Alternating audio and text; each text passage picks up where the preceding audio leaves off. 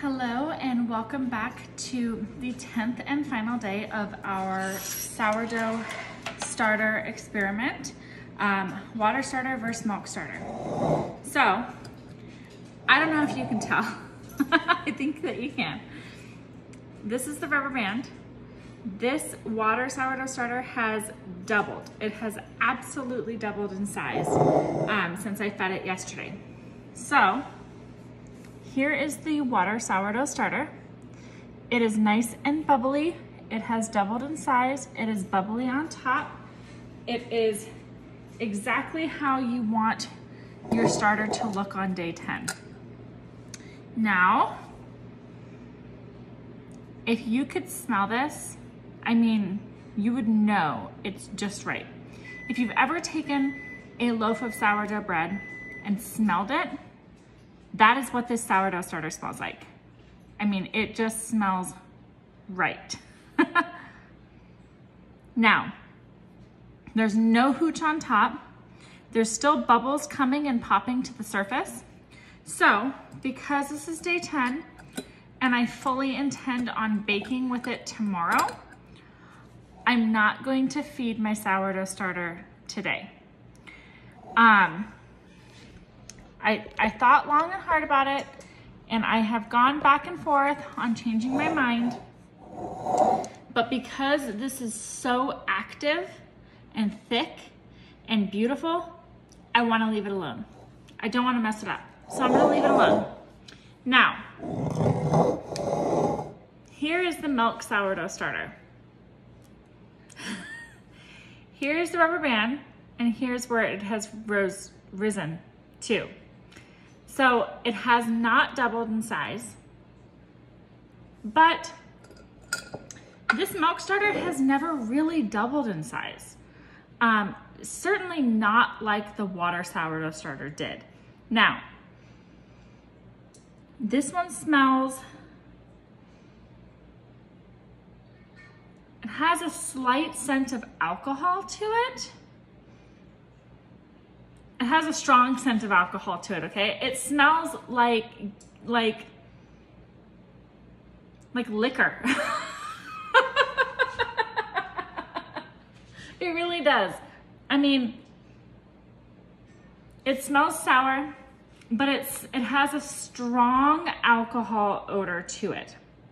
Now, if you know what hooch is, you know that hooch is alcohol.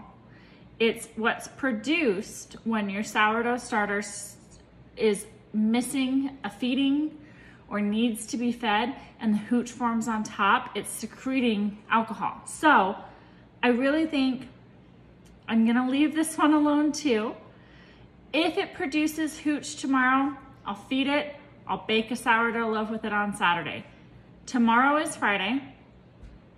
I fully intend on baking at least a sourdough loaf of bread tomorrow night. So that's why I'm going to leave my water sourdough starter alone, and I'm not gonna feed it, I'm just gonna leave it.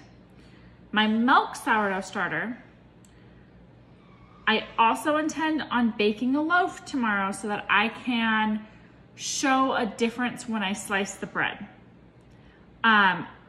But just because this one has so many bubbles formed on top, there's bubbles on the bottom, it looks really active, and it smells like alcohol, or it smells sour, I'm gonna leave this one alone too. So tonight I am not going to feed my sourdough starters because I'm going to bake with them tomorrow. Now, having said that, I am going to feed them tomorrow on day 11 after I take what I need out of them to make the bread. So what that means is if I'm using a sourdough starter that calls for 2 cups, or I'm sorry, if I'm using a sourdough bread recipe that calls for 2 cups of sourdough starter, I'm going to take 2 cups of sourdough starter, and then I'm going to feed my sourdough starter to replenish it. After I feed it, the water sourdough starter and the milk sourdough starter, I am going to put them in the refrigerator.